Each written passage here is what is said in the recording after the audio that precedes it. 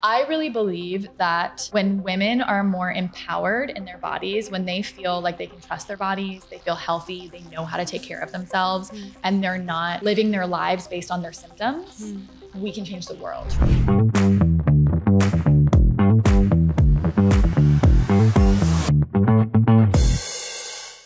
Hey besties, welcome back to another episode of I Missed Me. My name is Mafe. I am your host and I am so happy and so grateful that you're here. Today I have Hannah Aylward with me. She is a certified holistic health coach and she is the founder of HAN, named one of 2023's most creative health and nutrition influencers, leading women to feel at home with their bodies by healing their gut at root cause level and transforming their digestion. Hannah, welcome to I Miss Me. So excited to have you here. Thank you so much for having me. I can't wait to get in. We're gonna have the most interesting conversation because like we were talking off camera, I'm not the best taking care of like my body. And I think that lately I've been just so addicted to like working that I like forget about like taking care of my body. So I'm super excited for this conversation. But I want to start asking you, how did your journey with holistic health start? Yeah, I had a lot of my own health issues and digestive issues for years. And I was really like eating healthy and exercising and trying to take care. And I was still dealing with all these chronic digestive issues. And that's like a lot of the clients that we see. They're making these adjustments and they're doing these things, but they're still feeling off. They're exhausted, they're bloated, they're constipated. And that was really my story. The traditional methods and like Western medicine wasn't helping me. I was still struggling and I felt like something is just off, like something's wrong. I'm too young, I eat too well, I exercise, like I don't feel as good as I should feel. And that's really when I started like digging deeper into all things gut health, and gut health honestly beyond just food and nutrition. But I kind of always had an interest in it, but my relationship with my body was also not the best. So like I started kind of controlling the way that my body looked through the food that I was eating, caused a lot of stress, was very restrictive. And then that kind of like contributed to my digestive issues. So I always say like, I know my client because I was the client, I am the client, but it's been a road. It's been a journey. Yeah. What do you think are those misconceptions that you think that social media is pushing to people of like what's good and what's not? Because like we were talking before, I'm someone that suffers a lot from anxiety and I consume a lot of caffeine. You just said that coffee is good. So, and I think that coffee affects my anxiety because of social media. So just like, what are those misconceptions of like what's good and what's bad and that social media is pushing to people? So many misconceptions. Once I got into how this all actually works, how your body really works, I very quickly realized that a lot that we're like taught in like magazines and all of that is very wrong and very harmful, honestly. Cause I definitely like diet roller coaster most of my life, like counting out my almonds and weighing things and all of that. And it just led to so much stress and so much dysfunction and caused a lot of my gut and hormonal imbalances. So I think a lot of the like cleansing and detoxing and restriction and all of that it's not doing any of us any good, especially women. Like our hormones are really responsive to feeling safe in our body. And then same goes for like anxiety and digestion and all of that. Like making sure that we feel safe in our bodies is number one. We won't produce adequate hormones without it. We can't optimize digestion without it. And in order to feel safe, you've got to eat enough. You've got to rest enough. You've got to really take care of yourself. So I like to focus on like nourishment over restriction, right? Like what do we need to make sure we're adding in versus just giving you a big list of like yes and no foods. And then that's not even working. And then it stresses you out more, because then you're trying to live on that and it's very restrictive. So many misconceptions, but to like going back to caffeine.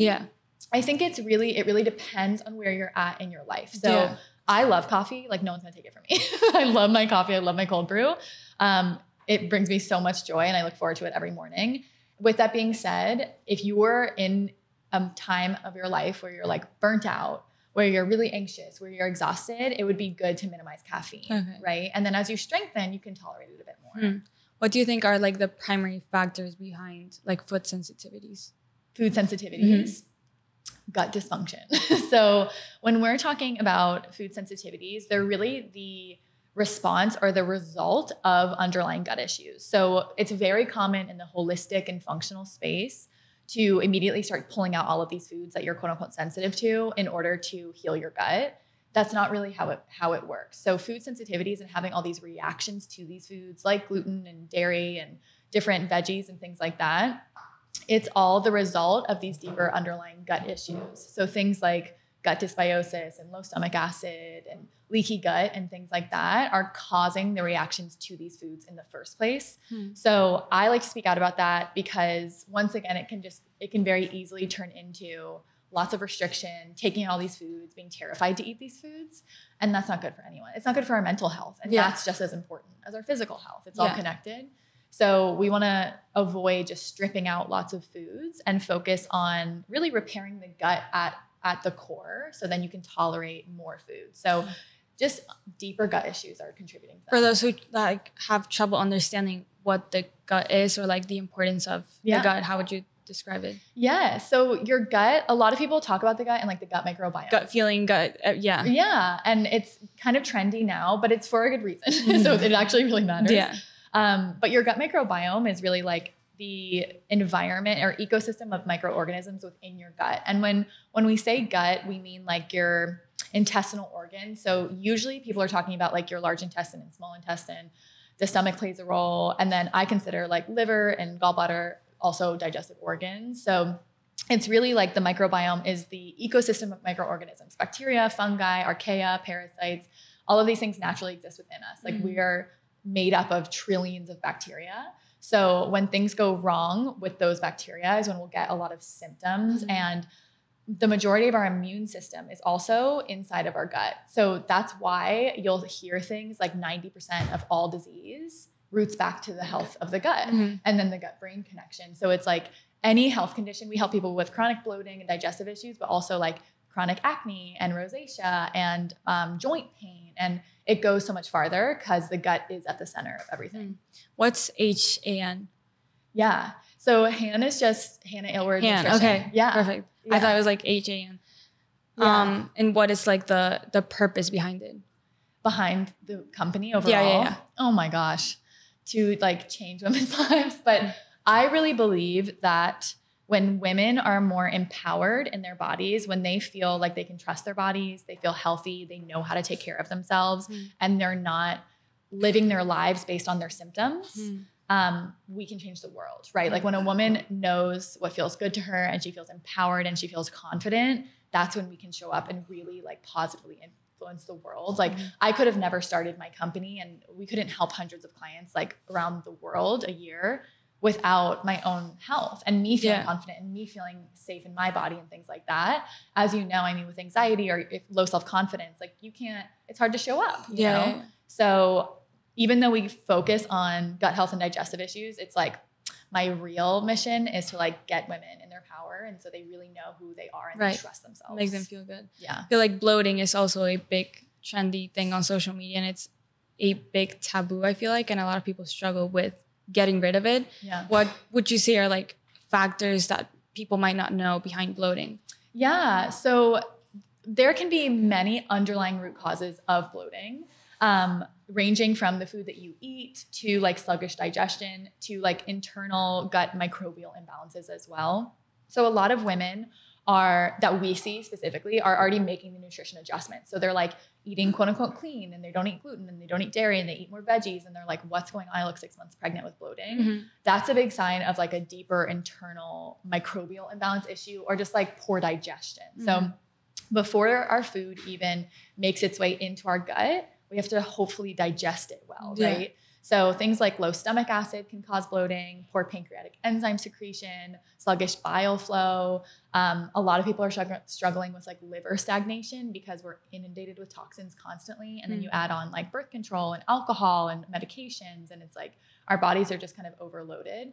So bloating isn't one simple fix really. It takes like investigation and seeing what's going on underneath it. That's the work that we do. Like I say we like look under the hood. We like dig deeper, look under the hood and assess what's really going on in the gut that's causing these symptoms because I can have bloating and you could have bloating and they could be from different causes. So that's really important. And for anyone out there who's like, this woman's speaking to me, like I'm bloated and nothing has worked. Like you just haven't gotten the right help yet. We just haven't understood what's causing your bloating. Yeah. So if you've tried just like enzymes or like, you know, random like deep bloat pills or whatever, doesn't mean you're like broken. We just like haven't gone to the bottom.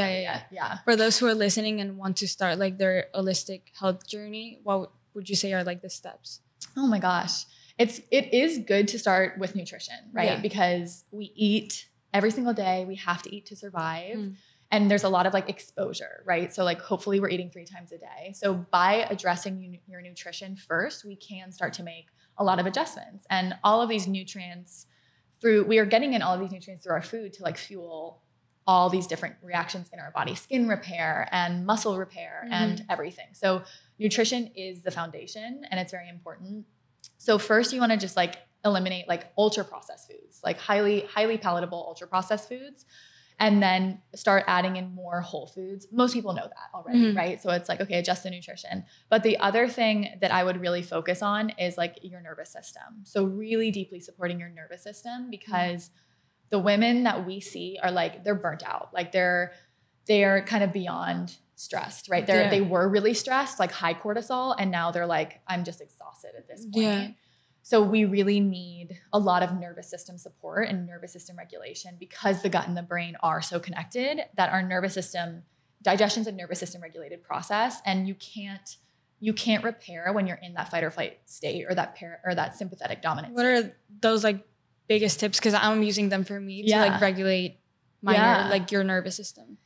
Eating enough. Number 1 is eating enough and stabilizing your blood sugar. So that's another, like going back to nutrition, but I like to think of stress and like put it in different kind of pockets. So we've got like physical stressors, we have mental and emotional stressors, and we have environmental stressors. So we can't always control the like mental and emotional stuff. Like we get stuck in traffic, or you get stuck in the stairwell, or whatever it is. Like those things can happen. We don't see them coming, but the physical stuff we really can change. So we can make sure that we're balancing our blood sugar. What that looks like is like having a good source of protein at every meal, fiber and healthy fat. Avoiding carbs, like I call them naked carbs. So carbs are not bad. Our body needs carbohydrates. So we're not pushing low carb or anything like that, especially women. They really need carbs, but we want to make sure that we're pairing it with a protein. So instead of having like a piece of toast with jam, it would be like a piece of toast with avocado and an egg, right? You're getting fat, you're getting fiber, you're getting protein. So it's like a bit more balanced. But this is really important for anxiety levels in your nervous system, because when your blood sugar drops low, you're going to get anxious because your body's going to kick out cortisol. And everyone knows that feeling. It's like feeling hangry, where you're like anxious, dizzy. You're like, I'm like nervous for no reason. Yeah. You're like, I'd eat anything in front of me because I'm just like going to pass out. We want to avoid that. That's very stressful, you know, and it really revs up anxiety. So I always say my sister struggled with anxiety so badly. And as soon as I helped her regulate her blood sugar, it was like night and day difference, because she wasn't having these really like low dips, and then the body's running on stress hormones, kicking up anxiety. So that's like number 1. The second thing would be like getting in enough minerals. So like sodium, potassium, and magnesium. We use a lot of these and we burn through a lot of them when we're stressed. So adding more of these things into the diet, like we have our clients do things called mineral cocktails, where we like combine like sodium and potassium and vitamin C and magnesium. And this really helps replenish. So I like people to focus on, once again, replenishment and nourishment versus taking things out. And then like other more so nervous system regulation tactics would be breath work, meditation, journaling, and honestly, just like turning off. That's what I was going to ask, because I know that health is super important, but sometimes eating well and eating healthy is expensive. Yeah. Not a lot of people have like, you know, ability to afford the type of living that might be like healthy for you. So what are those things that you can start doing right now that don't require like financial, you know, support? Some of the best stuff is free. So like prioritizing sleep, non-negotiable, right? When we wake up after a bad night's sleep, we're more insulin resistant. Our anxiety will be higher. Our body didn't have time to repair. So like really prioritizing sleep is number 1. Getting sunshine exposure first thing in the morning. So like stepping outside, getting the sunlight in your eyeballs. This is a great way to support hormonal balance and your sleep-wake cycle, your circadian rhythm. That's free, right? Yeah. So like drinking enough water, you know, it shouldn't cost us that much. A good filter is really important. Yeah. It is with our water quality, but like these things are awesome. Moving your body, you know, and it doesn't have to be these like Barry's boot camp or any of these like intense classes or expensive classes or anything like that. It's like, can you walk? Can you dance? Dance in your kitchen, dance in your living room. Like I do that every day. It's adorable. I love dancing. So like I start my day, I make my coffee, I put my music on, and I'm like dance around my kitchen to like set the tone for the day, but just moving in a way that feels good to you. Because the only way that you'll stay with it is if you like it. Yeah. You know, so don't push yourself to go to these classes that you hate or that you're miserable in. Mm-hmm. And then there's so much stuff on like YouTube these days. Yeah. Like you can do the stuff in your living room. Yeah. You know, it doesn't need to be that fancy. Mm. So those are really like the best things to start with. And then breath work. And that you can go to classes and you can be taught, but a very simple strategy is just to elongate your exhale. So whenever you're feeling anxious or you're stuck in traffic or whatever it might be, can you take an inhale for like 4 and exhale for 6? And you can elongate that however you want. If you're really stressed, you can go even shorter. If you're like, I can't even take an inhale for 4. It could be inhale for 2, exhale for 3, but elongating that exhale allows your body to go, we have enough air. We have enough oxygen. We can settle now. We're safe. Yeah. So that's the signaling that we want to get to the brain, which is like, you can do that anywhere. I'll do it in the shower. Yeah, I'm like washing my hair, getting ready for a meeting, whatever. And I'm like inhaling and exhaling. Yeah. So that's the best stuff. And that was kind of like my next question. And like you said, you dance in the morning in your kitchen. Like what are those like habits or like mini routines that you personally started implementing in your life that like completely changed your life? So many. I think one of the biggest things was just like allowing myself to not be perfect, really, which took work. That's super important. And I feel like, and I've mentioned this in multiple episodes, like when you try to be perfect and fail, now you have 2 things to worry about, like not being perfect and then holding yourself accountable or like blaming yourself for not being perfect. So that just creates another problem. Absolutely. Yeah. And I think women in general are really hard on themselves. Yeah. Like we are. We're really good at a lot of stuff and we can hold a lot. We can do like 10 different things at once. So I think it's easy for us to kind of like run that way and really try to be perfect. And you're exactly right. It just causes more stress. So that took me a while to like actually allow myself to get there and realize that nothing was going to crumble. Nothing was going to fall. Like I can be imperfect and I can still have my business and I can still do my thing and people still love me, you know? So that took a little bit of work, but that's like number 1. Dancing, it like keeps me alive. Like I love dancing. I always have music on. I love R&B. I'm like always moving to music. Daily sun exposure, I really prioritize. It makes a huge difference in my energy levels. The minerals, like I live what we teach, you know? So all of that. Balancing blood sugar is essential. I can feel it. If I don't, I'll feel anxious. I'll crash harder once I do eat. Like if you ever have the feeling of eating and then afterwards you're like exhausted, it's probably because you were like running on stress hormones and then you finally eat and your body's like, so those things. And I think another big thing for me, like I used to really restrict food. I used to exercise a ton and I would put my body under a lot. Yeah. And I think now I'm just kind of like, if I can get out for 20 minutes, like that's great. Yeah. Whereas before it would have to be like an hour and it would have to be perfect. Yeah. Now I'm like, if I can just move for 20 minutes, like that's enough. Like letting things just be enough. Yeah. Letting my efforts be enough. How'd you make peace with that, like not being perfect? Because I know that there's a lot of people that listen to the podcast that are super hard on themselves and like struggle to make peace with like the fact of it's okay to not. Even me, like I'm like super hard on myself when I like don't get things done and then I forget that like rest is also important. So how would you personally make peace with that? Oh my gosh, therapy. Looking at like, why do I feel the need to be perfect? What am I afraid of? Yeah. What am I afraid of happening if I don't do it perfectly? And then what was also really helpful for me was like, I have such incredible girlfriends. I have such incredible friends I'm so grateful for. Like I have such a strong community. And in these moments of like crumble or like, I'm like sobbing and I'm like ugly crying and I'm like, I don't know what I'm doing and I'm lost or whatever. They just held me. They didn't leave me. Like they weren't like, oh wow, she's really a mess. You know, they didn't do that. And I think I needed some like exposure to that. And to then witness the people around me and how much I loved them. And they weren't perfect. They would make mistakes too. So I'm like, why would I hold myself to that standard when I don't hold other people to it? Yeah. Everyone has trouble sometimes, you know? Do you eventually like get to the fear of like, what was the fear behind? Yeah. It goes deep. I mean, it's like childhood stuff. It's like stuff with my mom. Yeah. You know, it's like deep stuff. And like, I've done a lot of therapy. I love EMDR. So I'll do like trauma therapy, EMDR with my therapist, like fantastic. If you want a good cry, you'll get it. Like, I bet. Yeah. But just really touching on this childhood stuff. Like my relationship with my mom is funky and she wasn't around for years. So it's like, as a child, I took on the belief. Right, like if I'm perfect, maybe she'll finally pay attention and love me, right? Which I know is intense, but like it all stems from this really like deep stuff. Yeah. And then you grow up and you're an adult and you're still living by these beliefs, so important. even when it wasn't even like, as a child, like, I'm not gonna be perfect. Of course. Yeah. You wouldn't expect a child to be perfect. Yeah. You know, they're just learning. They're like falling on their faces. They're like spilling things and whatever. But you witness these things as a child and you go, okay, well, if this upsets my parent, then I need to make sure I never do that, or whatever the story might be. Yeah. And then you grow up with those beliefs, you know? So it's so important to like dig into this stuff, or you'll wake up. I say to my clients all the time, I'm like, what we don't want is you waking up at 60 and being like, who am I? Yeah.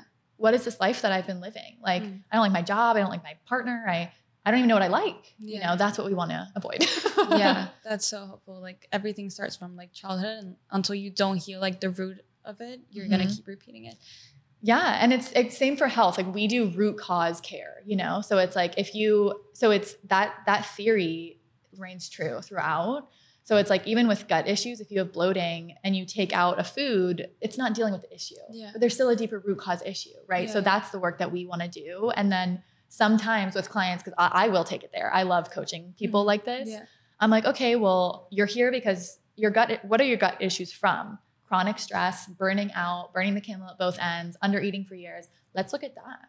Because if you just go back into that, it's back gonna and come back and back. Yeah. So it's like, how can we really move back and identify these deeper beliefs that you have about yourself, to really start to shift those so you can get better and stay better and just like enjoy your life more, because that's also important. You know, you don't want to live this life where you're like hating yourself. Yeah, that's awesome. So important. Yeah. Hannah, thank you so much for this conversation. I want to close it out by asking you one last question that I ask everybody that hops on I Missed Me.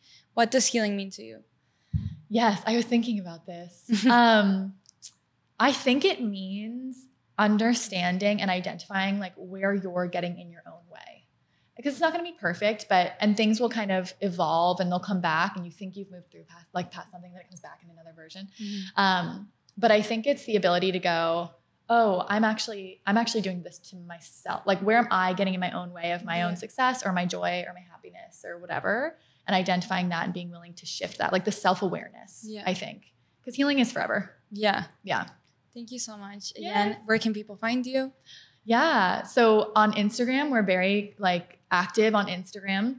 I'm at Hannah Aylward HHC. We'll make sure you get that because my last name is like a doozy. Yeah. But I'm always I do weekly Q&As with my audience. I do like free live trainings all the time. So I'm very involved with my community. So like, feel free, send me a message, say hi. And then our website is just hannahaylward.com. And if you're interested, if anything's like resonating, like don't be a stranger, reach out. We're happy to help. Amazing. And everything will be linked down below. Thank you so much again. Thank you guys so much for watching or for listening. Don't forget to follow the podcast on social media at I Miss Me Podcast. Don't forget that I have a clothing brand, nonameproject.co, to get your hoodie. Don't forget to follow me on social media at Mafe Ansures, and I will see you guys next week. With love, Mafe.